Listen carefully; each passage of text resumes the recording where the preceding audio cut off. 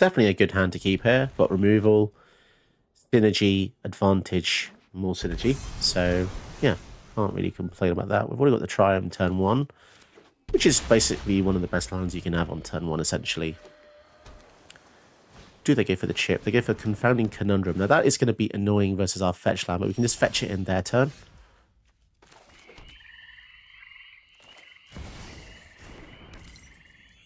So that's fine. We can also use the Terror Summon to exile chip or this, so I'm not too bothered. Midnight Clock. Well, that's a new target.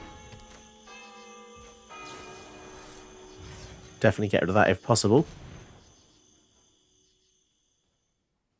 Unless they have a 1-mana counterspell, which is entirely possible. Or a Swan Song. I'm going to Brainstorm. Okay, fair enough. They had the mana. They thought of using it. This is a good deck for Brainstorm. Very good. Day of Judgment. Let's go for the Black Market connections here. Having this resolve is wonderful. There's few ways for blue to deal with it. Mostly involves bouncing. So, Strixhaven Stadium. What deck is this? It's just lots of ramp and random synergy pieces. Okay.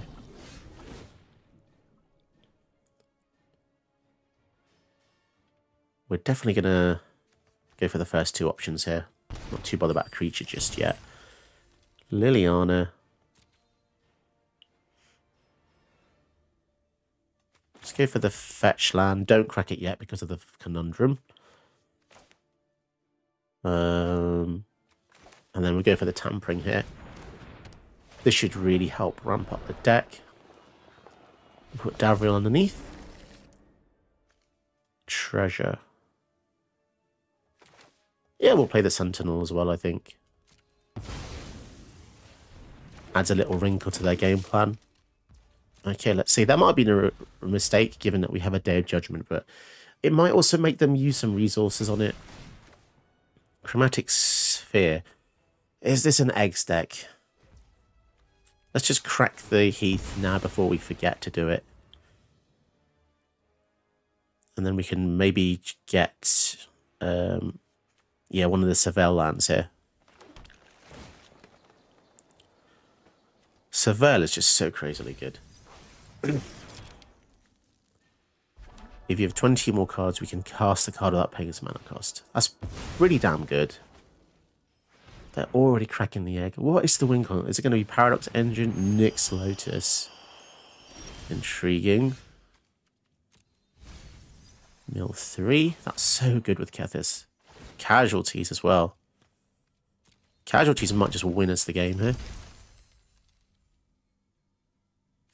I think we're going to go for Liliana and just kill the reality chip for now. Address me as Queen of the Dead, please. Let death embrace you. And now we've got the Mox Amber up. But it only adds black. That's a shame. Okay, fine. We'll hold off because mainly we want to keep the Casualties of War mana up. So I've got 4, 5, 6. Jingataxius. Yes, that is annoying. That is annoying indeed. Right, now we want bodies. Okay, okay. Now it's a bit complicated. How much mana do we actually have here? We've got 5, 6, 7, 8. So we can use Kaya. I think we're fine, yeah. We'll go Kethis. How many legends do we have in there? We've got a fair few. Yeah, let's use his ability. We'll get rid of 1 and 2, so we can cast the Kaya and just exile the Jhin. So that was a very lucky way out of this, because Jhin would have been incredibly annoying to deal with. Yeah, and killing a Jhin without casting instants and sorceries is just wonderful. And wow, the power of Kethis. I just felt like we had an infinite sized hand as such, because our graveyard was just our hand. And although it does take a lot of resources to get back Kaya, as you saw, even if it takes 90% resources to get 10% back, that doesn't really make any sense. But if it takes 9 cards to get 1 card back, but that one card is critical to you winning, then I think that's fine. And that's a good mentality to have when piloting Kethis.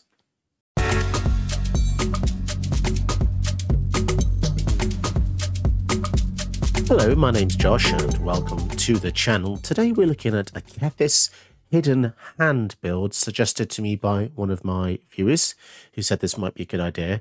So he makes legendary spells cost 1 less to cast, which is already pretty good, but also you can exile 2 legends from your graveyard until end of turn. Each legend in your graveyard gains. You may play this card from your graveyard. So that's pretty cool. The way to build this, it's quite complex because you want to hit a few things. We're trying to hit self-mill, we're trying to hit a high legend count, and so there's not many that cross those Venn diagrams, to be honest. So we have to kind of make do with what we have. So what can we put in the deck that hits both? Run and Realm Breaker. This is really awesome. You mill 3 cards and you can put a permanent card from your cards you milled into your hand. That's really nice. You've got the Palantir of Orthanc, which mills you or lets you draw cards depending on what the opponent chooses. Liliana, that's Majesty, lets you create a zombie and mill 2. Vivian of the Hunt, which is something I haven't seen very often. Her +1's amazing. Mill 5, then put any number of creatures milled this way into your hand. So you can either choose to put them into your hand or leave them in the graveyard. And we have Ren 7 as well, which does a lot of milling and returning lands. There's a lot of interplay between your graveyard, your legends, and just keeping your stuff around in a circle. It's kind of like a recycling deck. You bring everything back, and after you've put everything into your graveyard, you can return them all with Eerie Ultimatum, which is just a game-ending card. And along the way, you can also use Breach of the Multiverse as well to put even more stuff in and nick a creature from your opponent's graveyard and one from yours. So let's see how well we can do today's video. I hope you can follow along, enjoy, and see the deck tick at the very end if you're interested to see my final thoughts. Until then, let's watch the exciting gameplay. All right, I've already mulliganed once, so you know what I like on this channel. I do not like mulliganing too many times. I know it's probably not good to not mulligan too often, but yeah, keep this. We've got the Extinction event, which I'm very happy about having because it does deal with the Narset, given that we can't target her.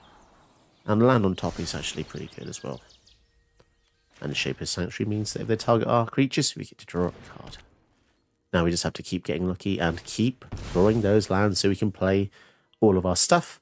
Luckily, not only does the Extinction event deal with the Narset, but then Liliana also deals with it as well. So here we have a perfect opportunity to slow them down, exiling the Guardian Idol with Terra Sunder, which I think is an absolute staple, by the way. If you've not crafted this for your black-green decks, then please do. Let's go for Kethis. We missed a land drop. Elemental Masterpiece is going to give them treasure, and they cycle 1. Okay, fine. They've got 5 mana open. And they're just going to pass. Okay, let's see if we can swing in for some damage here. If they target Kethis, we get to draw a card.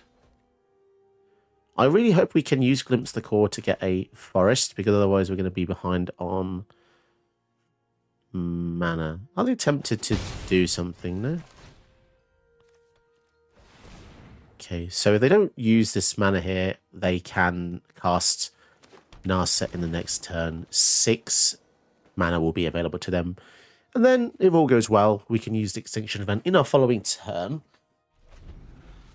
to kill the Narset. Or they might wait until they have some counter magic up or haste. Okay, fantastic. Is it going to be a concession here? I've seen it before. So 3, 4, 5, 6 go for evens. Nice, that should slow them down a bit, especially given that one of the mana they used was a treasure. So they're actually kind of 3 mana behind because they only have 5 natural lands here. Gilded Lotus and a Confluence. Oh dear. Okay, let's go to combat.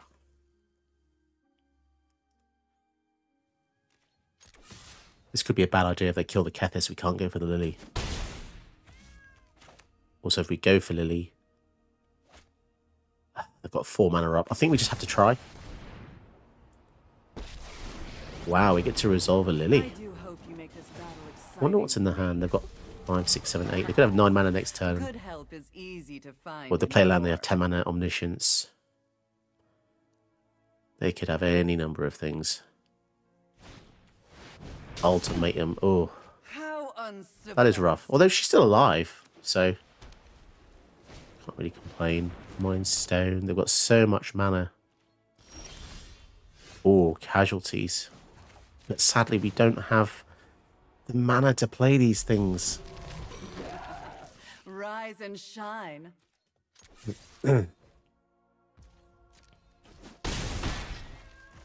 Maybe we just fragment reality here on the Lotus.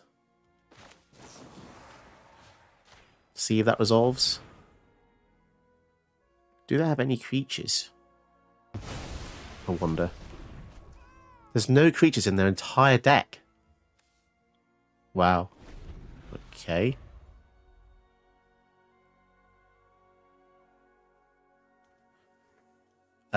So they've got 4, 5, 6, 7, 8. Farewell is going to get rid of creatures and enchantments. Well, that is a shame. That is a shame.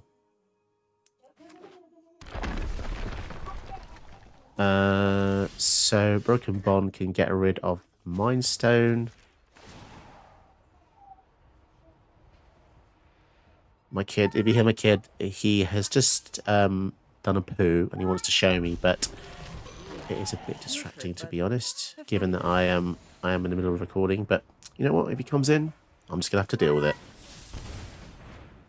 Magma Opus. So if he has Mizzix's Mastery overloaded, that is going to be very bad, and I feel like that is on the cards here, or on the books, or on something. Can they get rid of Liliana? If they can, it means that we can't use the minus ability. I wonder if they did think about that. Oh, they're going to give it haste. Okay. That's annoying.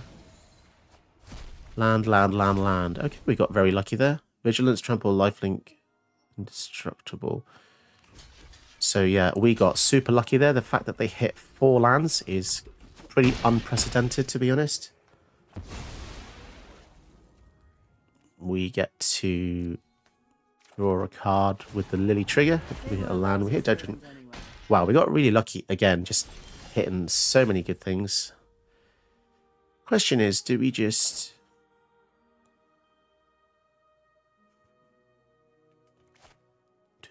do that? Or do we go for the Lily?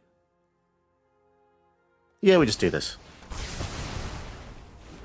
A land would be really nice right about now. You know, we have missed quite a lot, to be honest. Flip an heck. Does it give it flying? Doesn't give it flying. It's 10, 3, 4, 5, 6, 7, 8, 9. So they've got 10 mana. They don't have enough to go for Narset and Angel Fire. I just need a land, for goodness sake, lad. Chandra. That's annoying. So they can deal 5 to both. Oh, come on, man. Oh. Here's a spark of hope. Oh. Okay, they went for a weird... Still no land. Come on. Okay, land. Please don't have a counter spell. Artifact, land, planeswalker.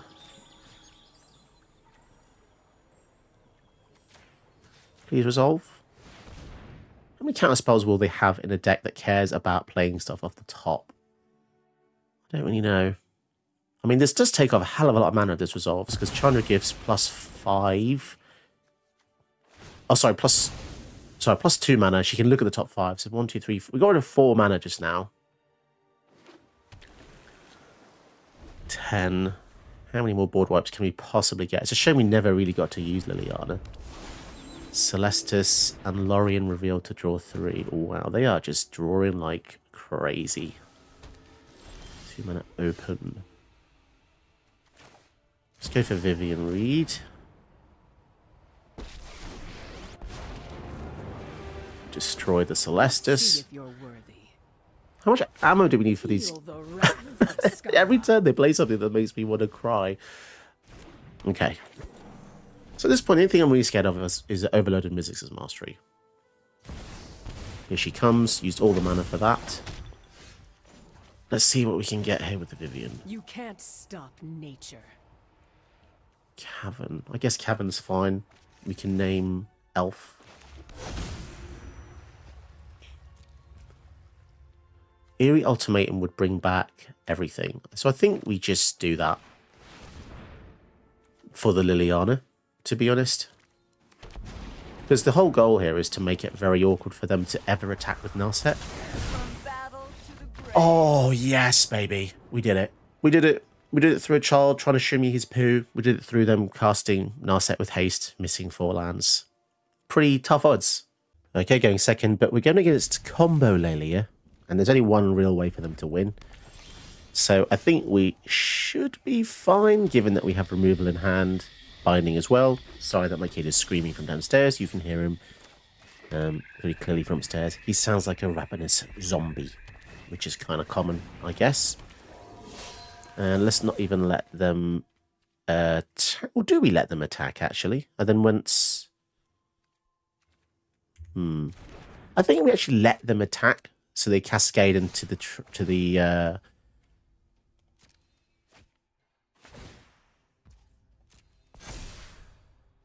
No, it doesn't do that, does it? We'll pay 3. Yeah, we'll just kill it. Yeah, well, I don't know what I was thinking. I guess once you kill it a few times... Yeah, how does this deck really operate if you kill it a few times? It kind of sucks, right? Especially when we have First Strike and Death Touch. If they have anything...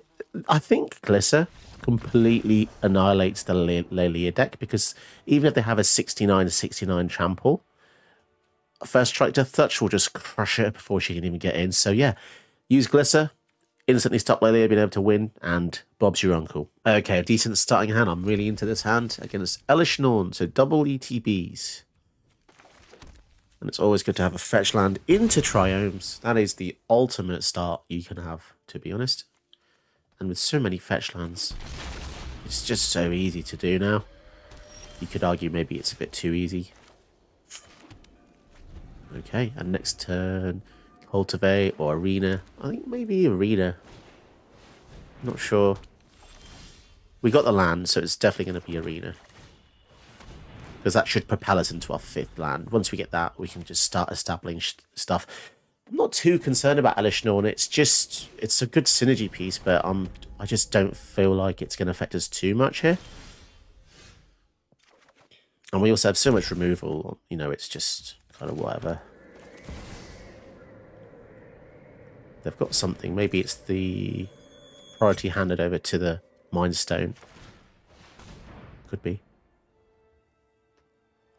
But yeah, once you're ramping and once you're drawing extra cards, it's very difficult to stop that train from, you know, hitting into their wall, taking them to Pain Town.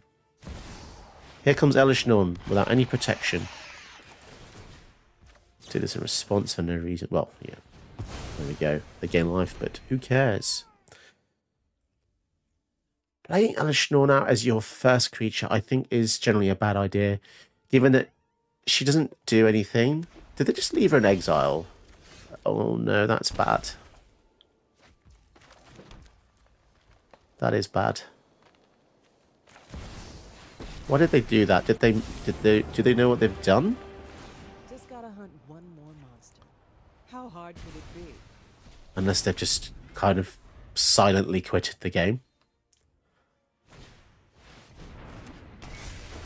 If they win now, I'm going to be very surprised. They've literally just lost their commander forever. If it's a new player, then I do feel bad. Loran's going to kill the Arena. Unless they choose incorrectly. Yeah, that is the correct choice.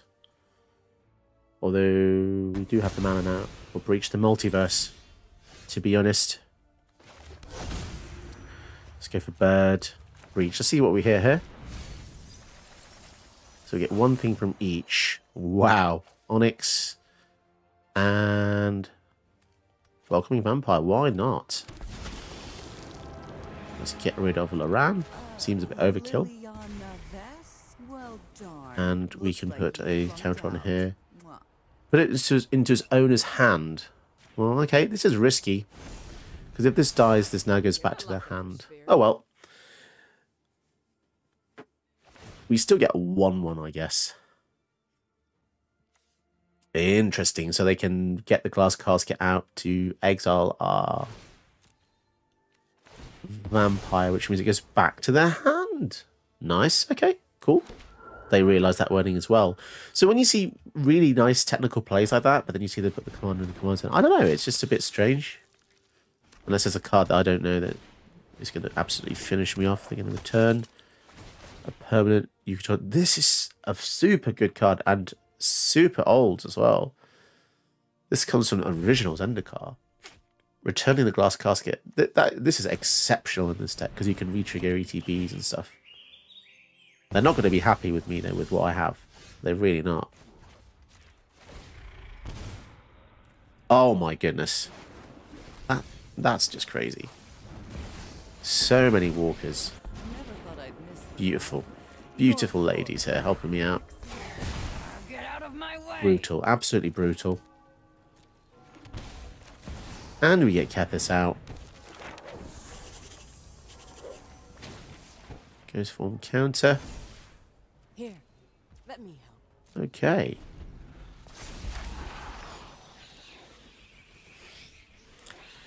It's very rare that you'll put a casualties in the bin because you've got something better in Liliana, but it was just the perfect timing there. It just worked out.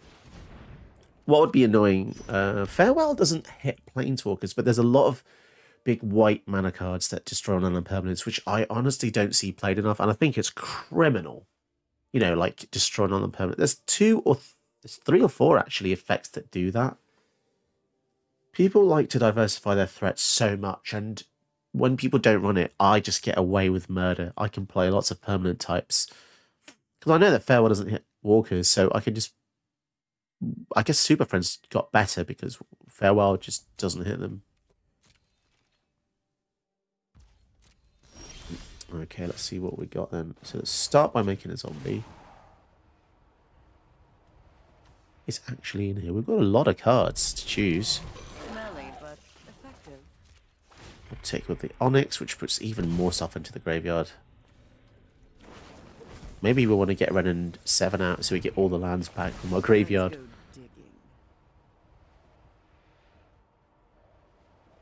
Return all permanent cosmic gravity to your hand. Wow, that's crazy. And then you can 0 to play all the lands. So many walkers here. But we can foster much growth here. 3 things in the bin. More Surveil. Flowering, that's cool. That's very good considering we have zombies coming out here. Let's try and exile their blocker. Nice. And although if we play Liliana, then it does mean we lose the flowering, but we could also minus just to return a creature from the graveyard to the battlefield. For the smell. I've been recruiting. I always forget you can do that. Let's just do that. A 6/6 death touch. Yeah, let's give Egon a go. Generally not a fantastic card because it exiles your graveyard each turn, but in this case I think it's going to be fun to test out. We've got 20 cards in the graveyard. If we can't exile a few cards to keep him alive, then there's no hope really. And you know what? Maybe they do have a card that destroys on non-permanents, and maybe I'm just walking into a trap. Settle for 1. That actually shuffles the flowering of the white tree away. I'm actually more upset about that than losing our commander. Yeah, a very unusual game there. And you can just see from the raw power of the play. If our planeswalkers aren't touched and we just play another one, once you've got 2 or 3, that's kind of it. You know, it really is. So there you go. Okay, so I found this actually really fun. And it was a pretty good experience up until I hit a certain point where something weird happened, and it's almost like the algorithm said to me, "Hey, Josh, you're having too much fun." And then I started playing Rusko and Sithis and other competitive decks, and I don't really know what happened. It was a very weird experience. It's almost like you hit a certain time point, must have been about 7:30 p.m. UK time, and the opponents changed. Maybe it's because there's more American players at this time, or international players. I don't really know. But the whole vibe changed. So I'm kind of in two minds where to position the deck. It's really fun. It's really good. There's a lot of cool shenanigans you can do by looping things around in circles, milling stuff and getting stuff back. But yeah, it always comes with a warning where, you know, I will tell you the truth that you will face Ruscos and stuff, which I find a bit unusual. It's really not that strong compared to Rusco anyway, but it's just the way it is. You know, those players, they're out there. There's so many of them. And would I still craft the deck knowing that?